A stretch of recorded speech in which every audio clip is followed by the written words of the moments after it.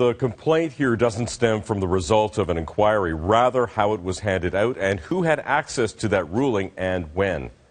If your flight is delayed or you run into trouble on a trip, it can be more than just annoying.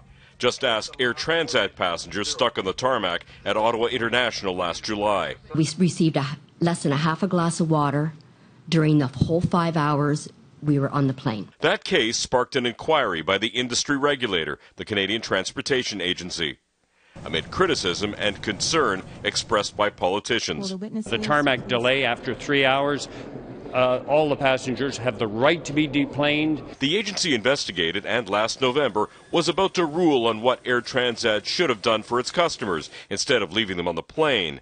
But beforehand, the CTA gave the airline a heads up. And what happened here was fundamentally wrong and shows that we have a corrupt regulator. In this email from the agency's lawyer to Air Transat's chief legal counsel, the lawyer shares the decision, writing, "As discussed yesterday evening." The agency then provided a copy of its decision to Air Transat, quote, "released to you under embargo in advance of its release to the public," end quote, stressing the release should be shared internally on a need-to-know basis. I was disgusted.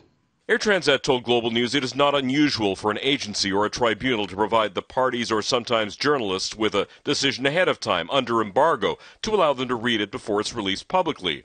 The CTA did alert the media the day before that a decision would be released, but didn't share the contents of that decision, including plans for an almost $300,000 fine. The tip-off gave Air Transat a heads-up advantage on how to manage its response. The very body that taxpayers fund to protect them, the consumers, is actually serving the private interests of a private company. The agency told us it is standard procedure in cases in which there is a high level of public interest to release information ahead of time, but it was only the airline that got that heads up, not consumers or other groups.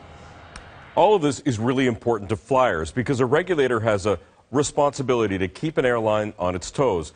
Gabor Lukács is suing both Transat and the agency on behalf of the public, arguing the penalty for that tarmac breach was grossly inadequate. Farah, back to you. Okay, thank you, Sean.